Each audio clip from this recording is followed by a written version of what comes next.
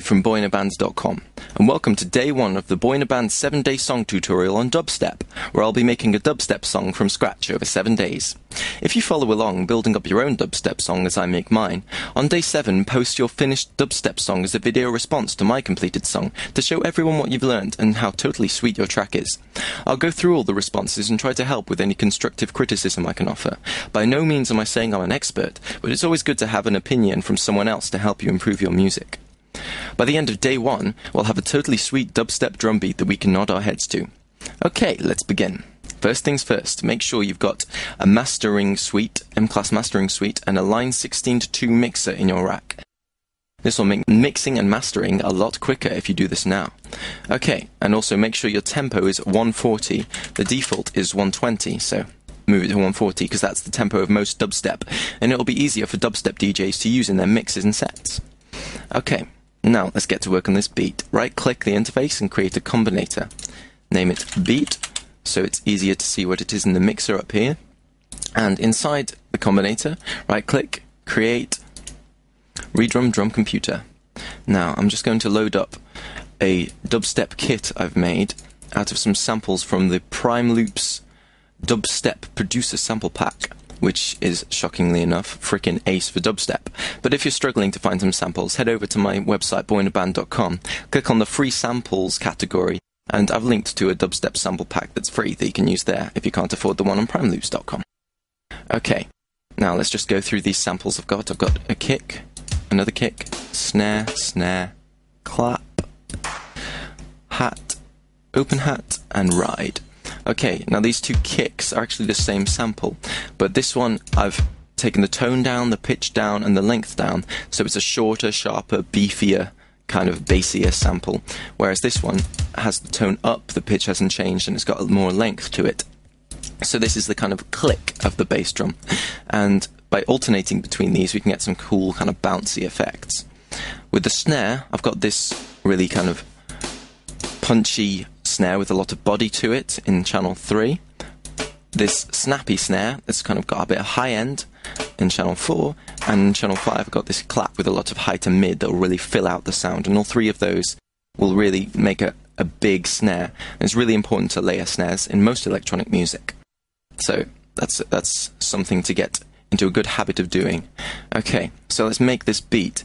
We'll start off by taking the steps up to 32, because we want to have I want to have a 2-bar loop. Okay, and to be able to put beats on different parts of this 2-bar loop, to move between 1 to 16 and 17 to 32 of the steps, just drag this edit steps slider.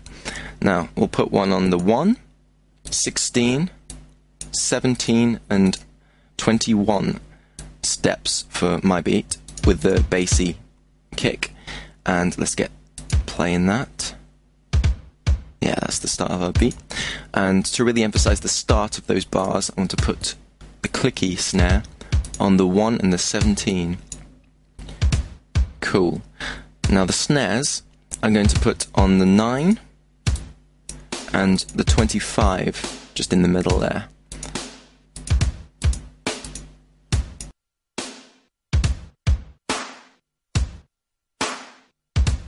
And that's the start of our beat, the kick and bass.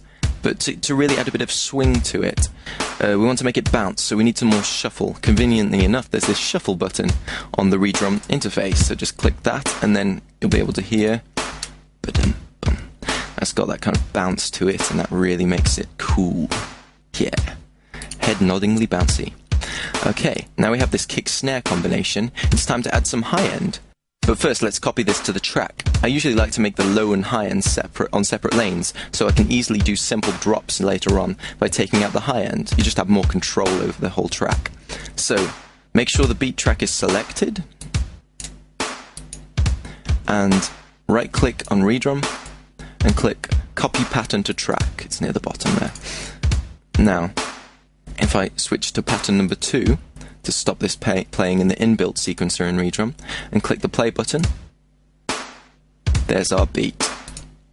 Okay, and now we can get to work making the high end with our ride, open hat, and hat, closed hat. Now, let's start with the ride. 16 steps is fine for this, so just hit a ride on the 1 and the 9, and that just drives it along nicely. And let's get this open hi-hat on the offbeat, so that's the 5 and the 13 in this case. And that's kind of driving it along, making it really head noddy. I don't know if that's an actual word, but it is now. And next up, I want to add some hi-hats, but I want to make it really bouncy.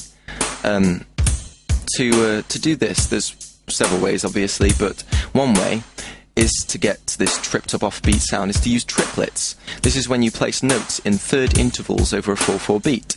Instead of 1, 2, 3, 4, that would be like 1, 2, 3, 4, 1, 2, 3, 4. It changes to, here we go, 1, 2, 3, 1, 2, 3, 1, 2, 3, 1, 2, 3, 1, 2, 3, 1, 2, 3, 1, 2, 3, 1, 2, 3. And that kind of makes it roll. It's really cool. So let's do some of that. So let's make a new note lane. Name this one kick and snare. And right click on the track and click new note lane. And this is high end.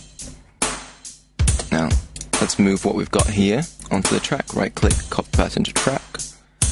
And make sure you click enable pattern section here, so that turns it off because it defaults to on, and you only get the patterns that are being played here in the reason sequencer rather than the redrum sequencer. Okay, now let's go into this sequence that we've just made. Let's find where the notes are. There they are. And the hi-hat that I want to play with is just there. And click this drop down arrow and click 1/16T. Now that's triplets, 16th triplets, which is what we want to play with. And then click the pencil tool, and we can start making this beat.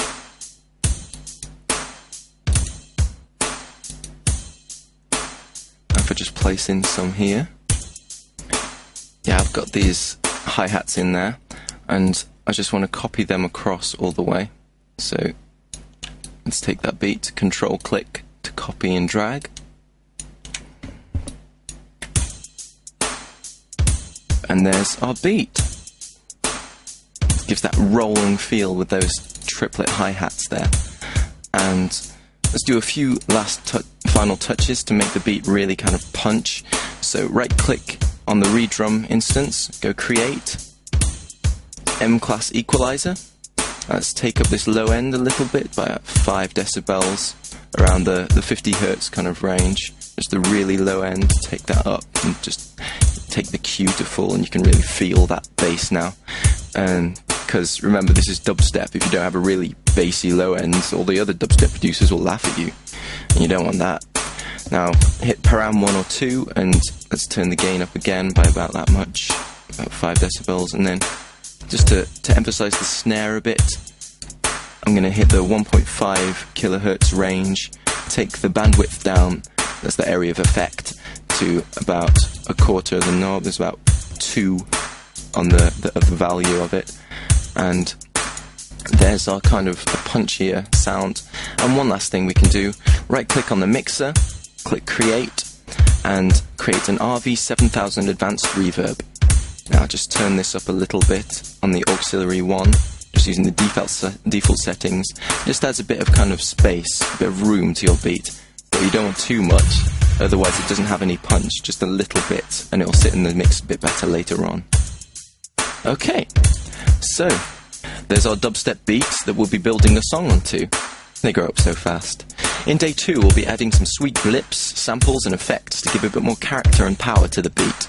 Until then, have a play and make your beat unique. Then just nod your head to your bouncy new dubstep beat. Oh yeah. If you found this tutorial useful, help me out by rating this video or posting a comment so other people can find it. And don't forget to check out my website, boyinaband.com. Have a nice day!